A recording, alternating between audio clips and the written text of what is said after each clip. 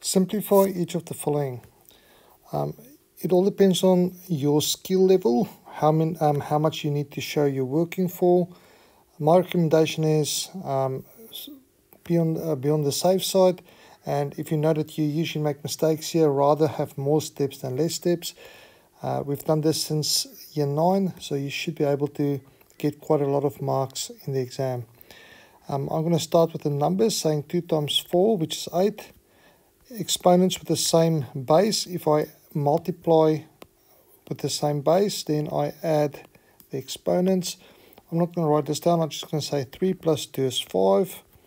Y to the power 2 plus, there's a 1, so 2 plus 1 is 3. So that can all be done in one step. If I look at number B, just going to use some space here. If I have a power on the outside of a bracket, that power will be multiplied with each one of the powers or the exponents on the inside. So that I'm going to write the extra step. That will be 2 squared. X to the power 2 times 2 is 4. Y to the power 3 times 2 is 6. Times x times y to the power 4. 2 squared is 4. Because I'm multiplying, I add my exponents. So same base, x is to the power 4 plus x to the power 1 is x to the power 5. Y to the power 6 plus 4 is y to the power 10. With division, I'm subtracting, but I'm going to have an extra step just to make sure that you don't make mistakes. I'm going to have 3 to the power 5, 8 to the power 5, because this 5 goes into each one of the factors inside. B to the power 6, divide by 9, I'm going to write as 3 squared. 8 to the power 4, b to the power 3.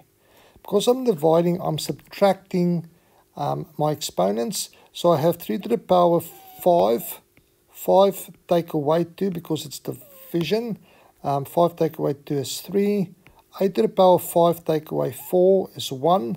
And b to the power 6 divide by means 6 take away 3, which is 3.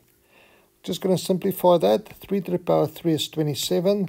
A, b to the power 3 is my answer.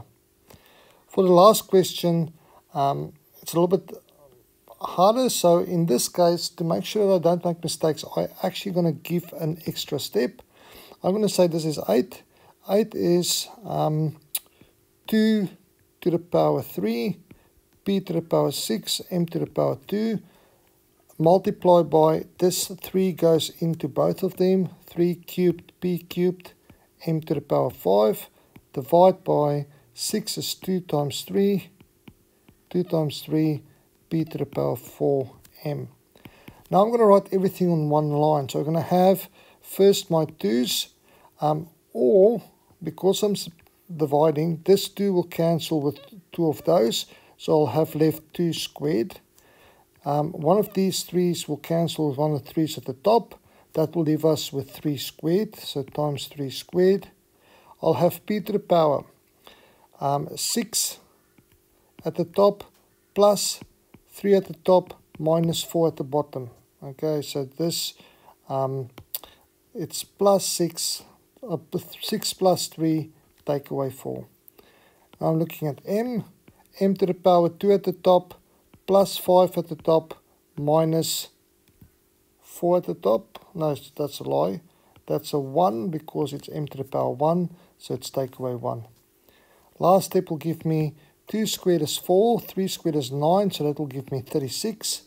p to the power 6 plus 3 is 9, 9 take away 4 is 5. m to the power 2 plus 5 is 7, 7 take away 1 is 6. And that's my final answer.